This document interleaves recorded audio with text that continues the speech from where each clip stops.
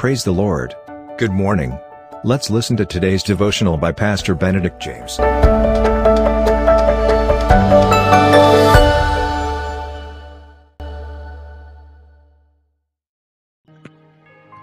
Welcome to Victorious Daily Devotion in the most joyful and sacred name of Jesus Christ. Today's topic: blessedness to have a godly mother. Blessedness to have a godly mother. She builds a sweet, happy, peaceful, and respectful home. Ungodly mother wrecks her home and destroys her own family. First, few important quotes. A godly mother is one who loves the Lord her God with all her heart, soul, mind, and strength, and then passionately, consistently, and unrelentingly teaches her children to do the same. Elizabeth George. She trains, teaches, and leads the children by example. Never could it be possible for any man to estimate what he owes to a godly mother. C.H. Spurgeon.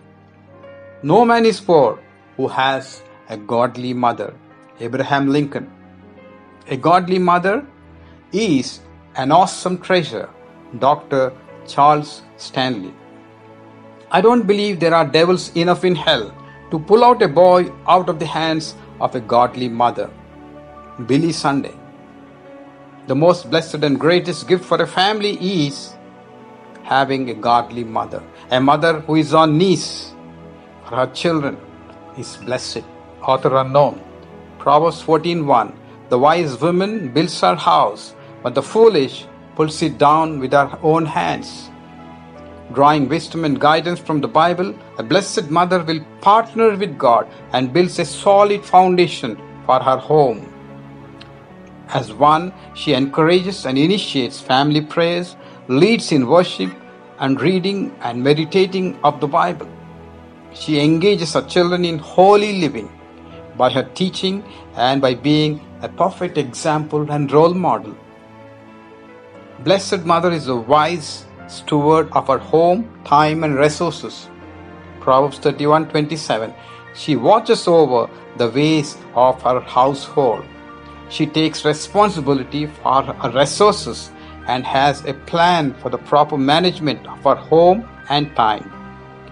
She relies on God and removes distractions like gossip, comparison, spending time on social media, movies, and refrains from idle, wasteful conversations, but spends quality time with children to equip and edify them in godly paths. She helps the children discover God's will, purpose, plan, and path for their lives. She teaches her children how to pray, live, work, serve, and worship the living God, and guides them to excel in their career and, most importantly, in the walk with Christ. She shows empathy and understanding for her children. Her goal is to reflect the character of Christ in her words and in her day-to-day actions. Blessed Mother seeks and welcomes God's help into her home. With God's guidance, she prayerfully assumes her solemn responsibility of loving, cherishing, and teaching them. She begins and ends each day in humble communion with God, giving quality time. Because she knows Satan is determined to prevent her children from walking in the way of the Lord and to take wrong decisions in their lives.